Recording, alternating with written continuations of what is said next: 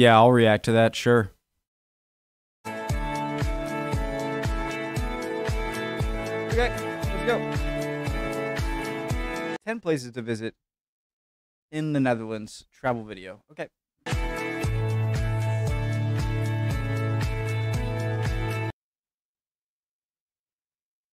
Okay, that's not flooded. Wow.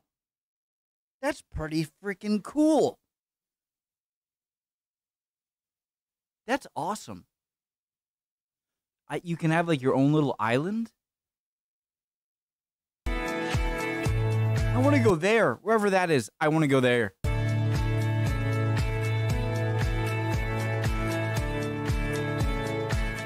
The Netherlands is a densely populated country, in part reclaimed from the sea, with about half of its land lying below sea level. Many tourists only come to the Netherlands to visit Amsterdam, but Holland has plenty to offer outside its capital. Crisscrossed with canals, the flat landscape is perfect for cycling, with historic town centers and classic windmills sprinkled across the country. During springtime, the flower gardens become great tourist attractions, providing a bold spectacle of vivid colors. Here's a look at the best places to visit in the Netherlands.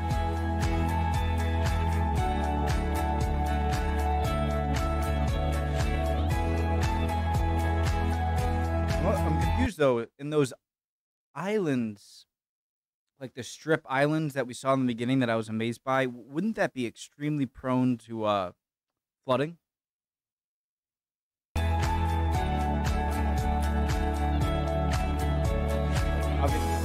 Number 10, Gouda. Gouda is a typical Dutch city with lots of buildings and pretty canals, and is a popular destination for a day trip thanks to its great rail and highway connections. The city is famous for its cheese, syrup waffles, candles, and its clay pipes. Attractions in Gouda is it? What'd she say, Gouda? Include the beautiful 15th century town hall and the amazing glass windows in St. Janskerk. The compact city center is entirely ringed by canals and is a mere 5 minutes walk from the station.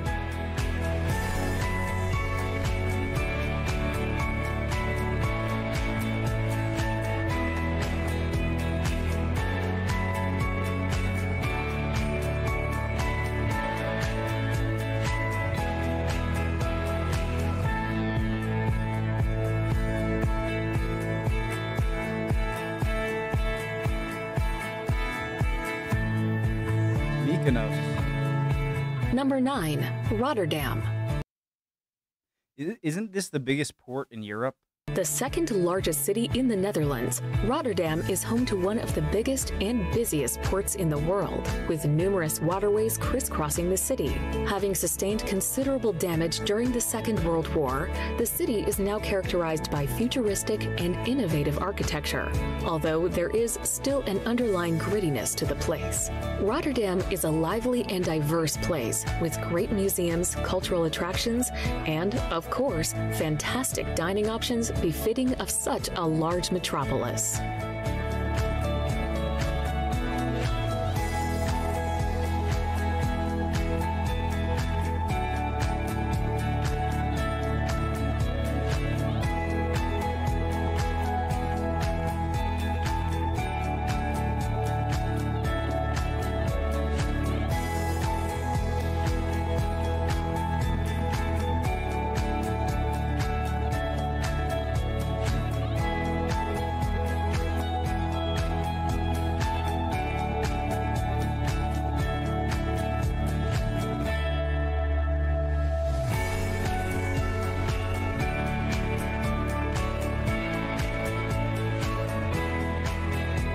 Oh, cupola. Oh, I love cupolas.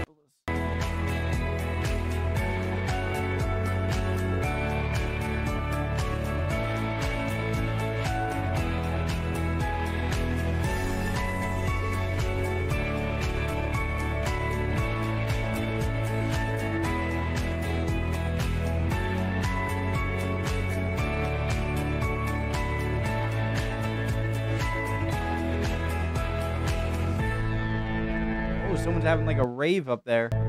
Number 8, Zon. Look how freaking flat it is. Champs. The Champs. Champs is an open-air conservation area and museum about 20 minutes from Amsterdam. It displays the traditional architecture of the area from the 17th and 18th century and contains black and green traditional wooden houses, several functioning windmills, and craftsman workshops, which are open to visitors. The windmills performed a wide range of industrial duties, including wood sawing, threshing grains, and for the production of things like seed and nut oil. I don't really remember seeing any of these type of windmills driving through. We went to Amsterdam. We stayed there one night, I think, 2 nights max. And I never saw any of those crazy like canal suburbs. Like not the canals in the city, but like we saw. We're at 432. Like this. That's so cool. I want to go there. That looks so amazing. 432, right? That's what I said. But I saw a ton of the like modern big white windmills all over Europe, not just Netherlands, Germany, France.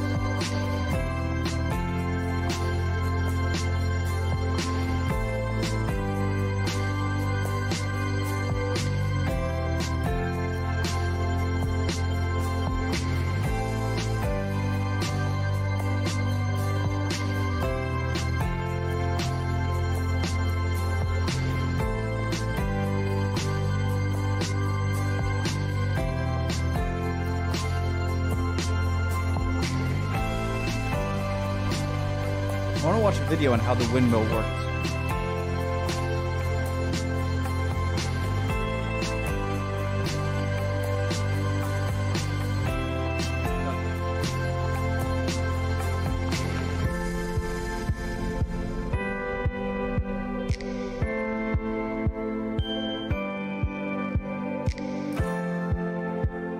Number 7, Such a great Utrecht. video. Like I could watch these forever. One of the oldest cities in the country, Utrecht's winding canals twist their way around its delightful medieval center, which has the arrestingly beautiful cathedral towering above it. Although the sprawling suburbs do not make the best impression as you enter the city, its tangled web of roads are soon forgotten once you get a feel for this lively place with its fun atmosphere. Thanks in part to its huge student population, the city has loads of cheap and cheerful bars and cafes, as well as lots of great eating options.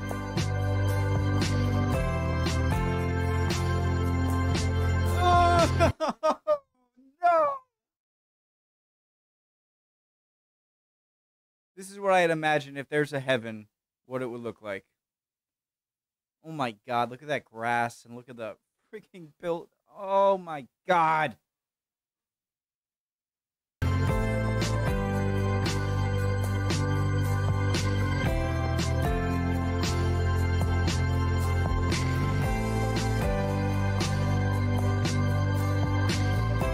Number 6, Maastricht. Located in the southernmost tip of the Netherlands, Maastricht's proximity to Belgium and Germany makes it a popular destination for citizens of both nations, as well as the Dutch themselves. A vibrant place, its streets thrum with life. The city is home to a multilingual and multicultural population, as exemplified by its large student body hailing from all around Europe. As such, it is a mix of cultures and very different from other Dutch cities.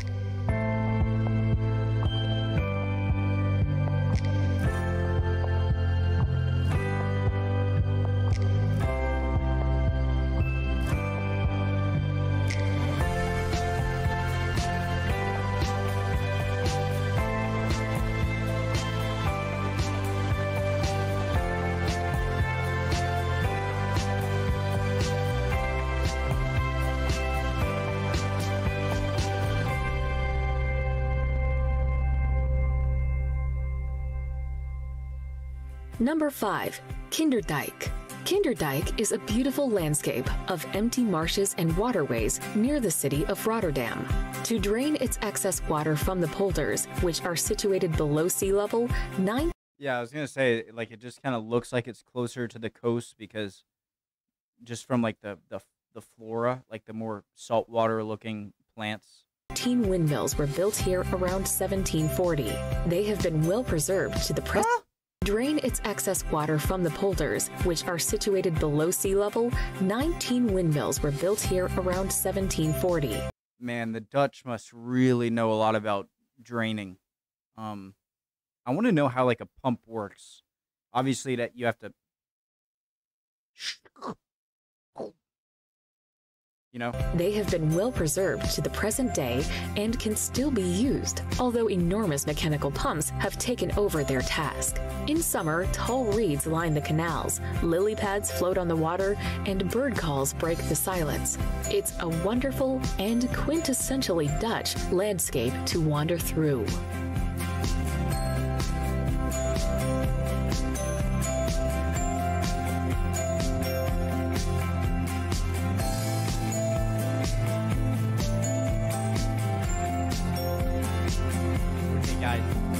Don't get me. Don't come in here and say they're actually really comfortable. I've never worn them, so I wouldn't know. Did I ever get a pair? I don't think I did. No.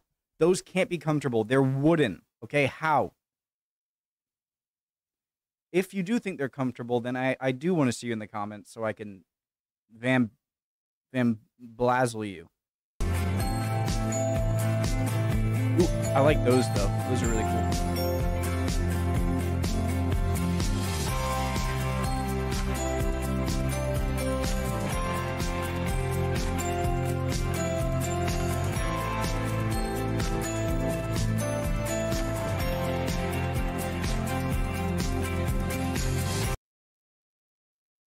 Can you ice skate on this stuff?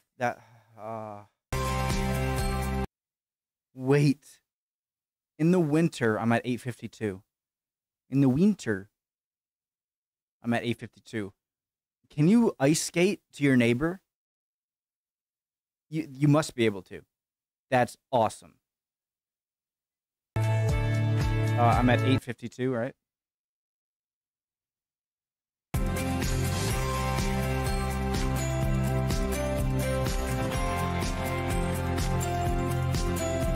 Number 4.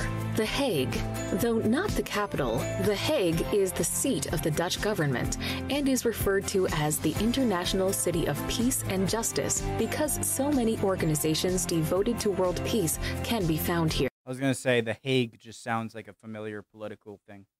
This bustling city of old world charm is home to numerous museums that house some of the world's greatest art collections. The Hague also is known for its seaside atmosphere. I don't know why I thought The Hague referred to a building. With great beaches and dunes that stretch along the coast for as far as you can see. Who's that on the statue? William of Orange?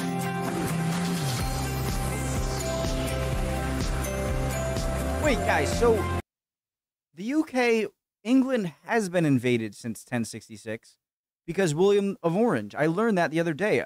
Why are people telling me that England never been invaded since 1066 when they were invaded in like 16, 15, 16 something?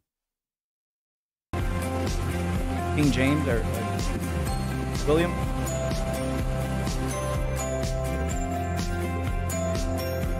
The coolest town center I've ever been in is in Brussels. Honestly, even cooler than the town centers I've seen in videos. I felt like I went back in time, and it was in Brussels. I don't know the exact square. I just know it was in Brussels, and the buildings were so tall and connected, and there was like a giant town square. It felt like I was in like medieval times, but not with all like the poop in the streets. That I'm assuming is there in medieval times. Okay.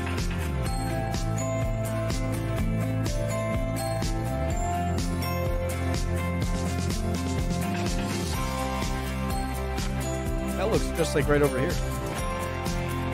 That's cool. Number 3, Delft. A popular day trip destination from Amsterdam, it is easy to see what makes Delft such an attractive option.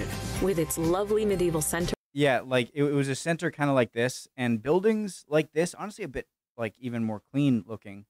but they were even a bit taller maybe, and just surrounded the entire square. It was so cool. And picturesque canals crossed by brick bridges and lined with trees, the city is quaint and peaceful. Its most famous son, the painter Johannes Vermeer, is just one of many who has sung its praises over the ages.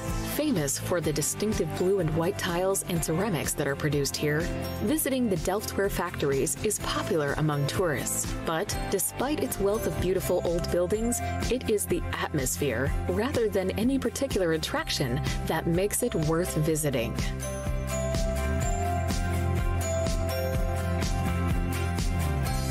can fit under there.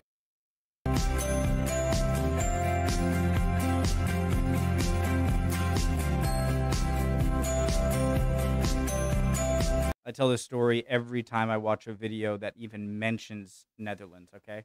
So I get you've heard it a lot. This isn't Disneyland. I'm an idiot. I must have been driving, like, riding my bike stupidly. Number 2, tulip fields. Stretching endlessly into the distance, the Netherlands' colorful tulip fields are one of its most evocative sights. I saw some ridiculous late stat, 16th okay? And there's no way that, like, 80% of flower exports come from the Netherlands. It's got to be tulip exports, okay? There's no way that the world market of flowers, 4 out of 5 flowers come from the Netherlands. There's just no way. Like, maybe tulips. century, when the beautiful bulbs first arrived and tulip mania struck Europe, visitors have been attracted to its fantastic flower beds and lavishly landscaped gardens.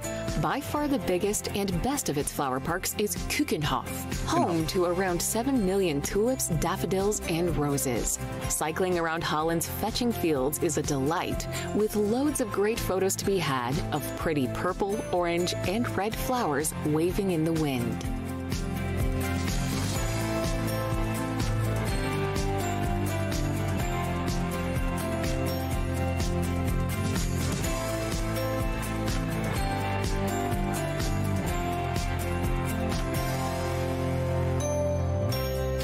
Number 1. Amsterdam. Amsterdam is a pleasant city marked by meandering canals lined with tall, narrow row houses. It is the city where Anne Frank kept her most famous diary, so visiting the house where she wrote it is a must.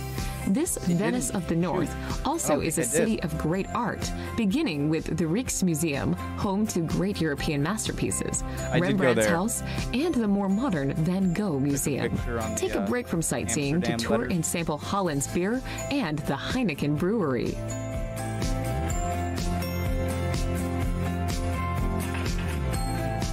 I remember being like, oh my God, people really taking pictures on that thing all the time, and as soon as I see it, I'm like, oh, me, let me get on the tee.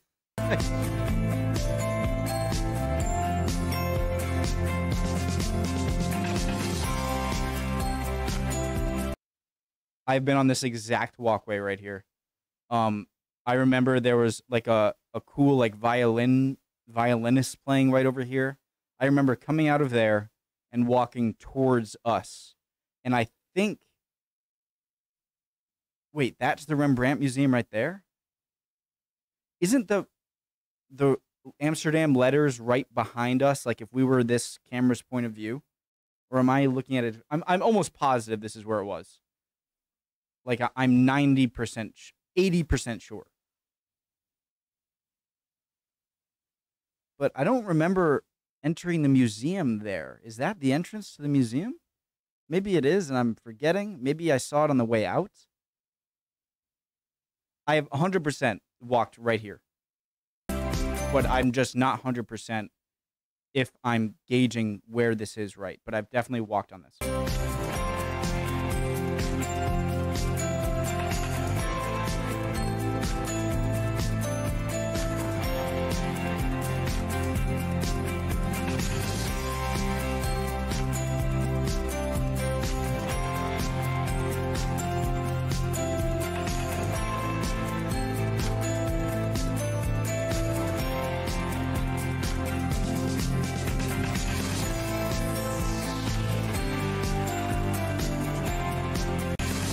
President John F. Kennedy.